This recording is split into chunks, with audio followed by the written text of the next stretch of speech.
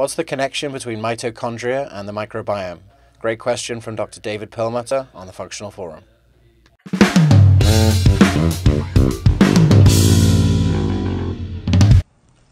Well, my interest, of course, has been the brain and what goes on within the brain. And as I've spoken at this meeting over the years, and most of the time here in this at this hotel, I'm talking about energetics of the brain and free radical mediated pathology and how flaws of mitochondrial function ultimately lead to apoptosis or pre-programmed cell death.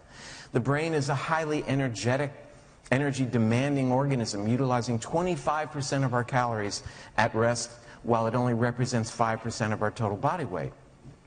When we look at that, we think mitochondria.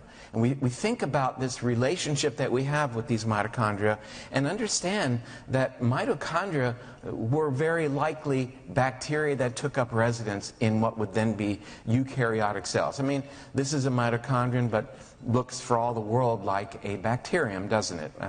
Dr. Lynn Margulis talked about this way back in 1968, looking at mitochondria, looking at their circular DNA, which is like bacterial DNA. And, this is another relationship then we have. If you consider mitochondria to have a microbial origin, then this is yet another player in the realm of our relationship, in the understanding of our relationship with microorganisms. Then we can look at the cosmos. We went to the planetarium. You should really go to the Museum of Natural History here yesterday, and Neil deGrasse Tyson narrates this incredible tour through the cosmos. But it's true that we think of this incredible amount of information in the universe, and yet, as Julian Davis talks about, once the diversity of the microbial world is cataloged, it will make astronomy look like a pitiful science. I mean, that's a kind of a harsh assessment, but the amount of information within the microbiome is incredibly, incredibly vast. These bacteria, outnumber our own body cells by a factor of 10 to 1, but the microbes in and of themselves represent a vast repository of information. And recently that statistic of that the bacteria outnumber our own cells 10 to 1 was challenged. Somebody wrote something in it, so of course my email box got filled. Okay, there are 10 times as many phage particles as there are bacteria, so I can regain my composure here and recognize, if you look at the microbes in general, that there are a lot of them. But let's talk about these mitochondria for just a moment.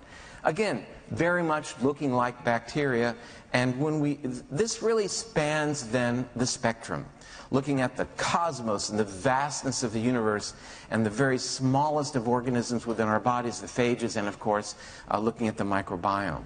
So, as I mentioned, Dr. Lynn Margulis, who in 1968 published this notion, she tried to publish it, and she was rejected 14 times by peer-reviewed journals. And finally, Journal of Theoretical Biology decided it would publish it, take a chance, and they were right.